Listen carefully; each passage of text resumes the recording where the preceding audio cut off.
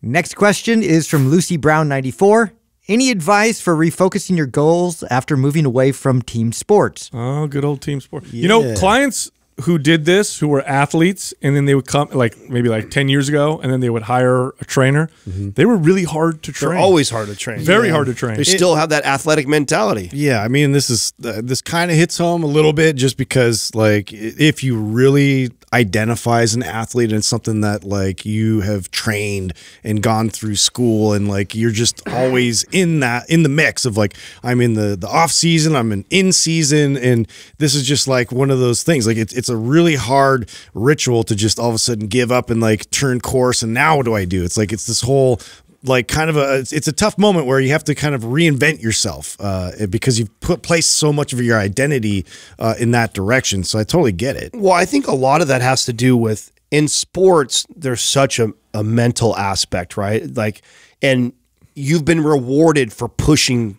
beyond your limits in sports. So if you're, and it doesn't matter what sport, name a sport, any sport, right? Yeah. And you training to that next level and overreaching all the time actually benefits you most of the time, right? Unless you're doing something physically like weight training for your sport. Go crazy or whatever. Right, but the more you do of your sport, the better you get at your sport. And so so you've been rewarded for that mentality. Well, when you're dealing with fat loss and muscle building, it's way more scientific, and there's a lot more that's coming into play here, and that same mentality doesn't reward you the same way. No. And so it's really tough to make that switch of, I know that the harder I push, the more I do in sports, the better I am at that sport. That's not necessarily true with fat loss and building muscle. Yeah, now you have to think more long term. Like, that inhibits your progress at a certain point. And that's what I had to figure out, was like that train hard and leave it all in the gym kind of mentality. You just, like, your body changes over time too. And so to be able to, look at this and see what's the healthiest thing for me and what I really want to accomplish now sort of in the second half is like, you have different priorities, and you have to realize that, like, you have to train your body a different way in order to benefit you long term with this. So I love and of course, I'm just assuming or guessing where this person is at, but most people that were athletes before have this kind of high intensity, keep it moving type of mentality when they want to lift. And so I love taking them into like a strength phase with long rest periods and forcing the rest periods. I love a program like our MAPS Powerlift because of that, because it's very structured. Yeah. It's got long rest periods in it. It's still somewhat competitive. Yeah, exactly. So you're watching your weights go up, and so they'll like that part of it.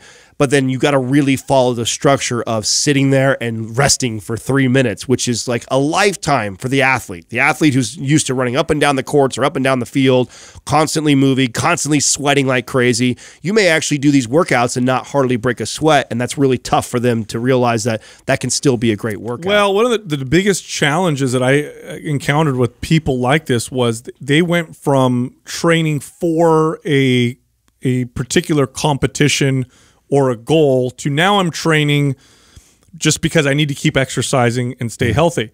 So it's like, what am I training for, right? Now, one of the reasons why I might not recommend MAPS Powerlift is because you might get the athlete who's then like, they're going to sign up for meets. I'm going to compete. Yeah, and it's that same mentality. I'm still an athlete that's going to compete in powerlifting.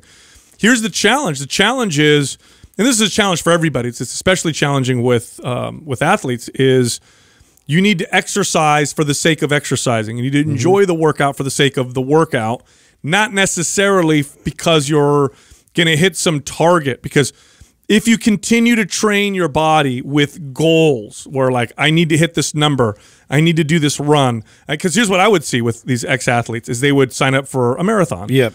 Or a triathlon, Muddy Buddy, or a bodybuilding show, or a powerlifting competition. Because they don't know how to train without a competition. And there's nothing wrong with competition, but athletes aren't the healthiest people in the world, specifically because they're pushing their body to the limit.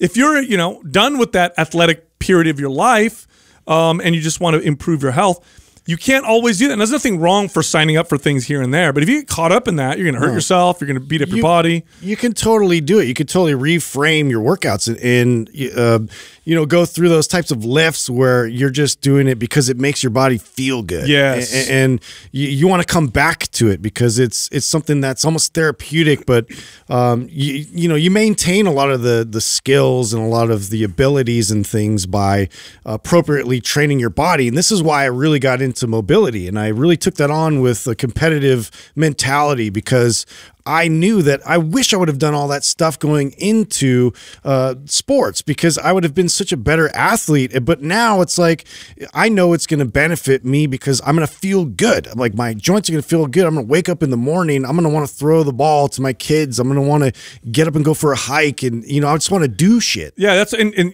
your opinion is real important here, Justin, because I remember you telling me, because you went very high level with football. You competed, you were in college and you played it.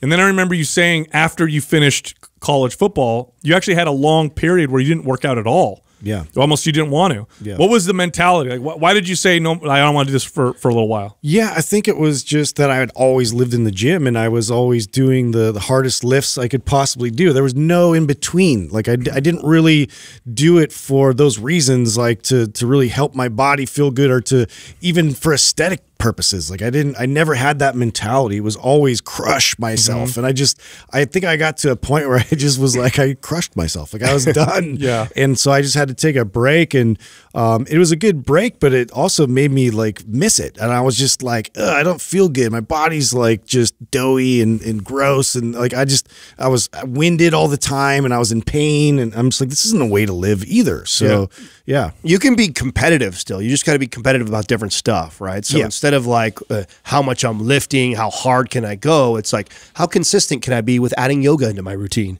How consistent can I be with my diet? That's true. And compete with yourself to be better about this. I mean, I'm a wannabe athlete, right? So I didn't go play college basketball or anything like that, but I've played sports my whole life, and I even played in adult leagues as I got older.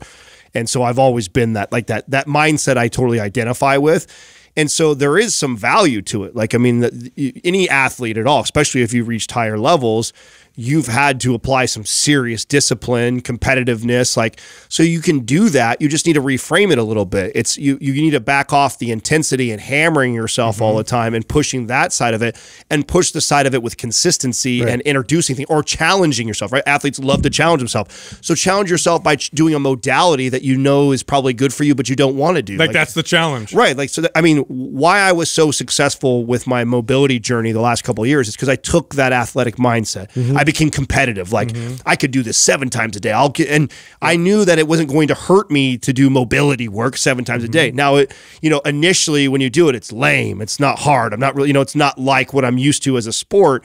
But I took that mentality and I applied it to something that I knew would benefit my body, and I was competitive with myself. So there are some great attributes to that athletic mindset. You just need to reshift it. Yeah. Now, there's one part that we're not talking about, which in my experience was the hardest part to deal with athletes, which was diet.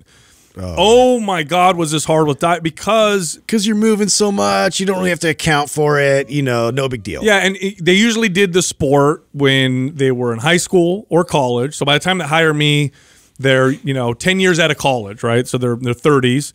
So yeah, I was a competitive swimmer, D1 or whatever, or I was a competitive basketball player in high school, and they remember how they looked. Oh, I was so fit when I did that. So I'm going to do what I did back then. And so what they do is they swim sometimes and they work out with me, but they're not really swimming twice a day or 3 times a day like they did in college. Yeah. They're also not walking around the college campus to classroom. And they're also not 20 years old. They're also older. 15,000 steps a day. And then they eat like crazy, and they don't, and their concept of appropriate portions is so skewed. I remember specifically, there was this woman that I trained, and she was very, very high-level athlete in college. In fact, she was an alternate for the World Cup for soccer at one point. So she's super high level.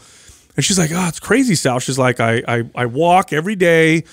I'm lifting with you twice a week, and I just can't get any leaner. And she's like, and I'm like, what are you eating? And she's telling me the foods. And I'm like, well, that sounds pretty good. And like, can you like send me a picture of like what you're eating? She sends me a picture. I'm like, how much do you think that chicken breast weighs that you're showing me right there? She's like, I don't know, like 5 ounces. I'm like, put it on the scale. It's like a 12-ounce chicken breast. She's like, but this is what I used to eat. I'm like, okay, it's not like when you were, you know, doing double days in college and you were 20. Yeah.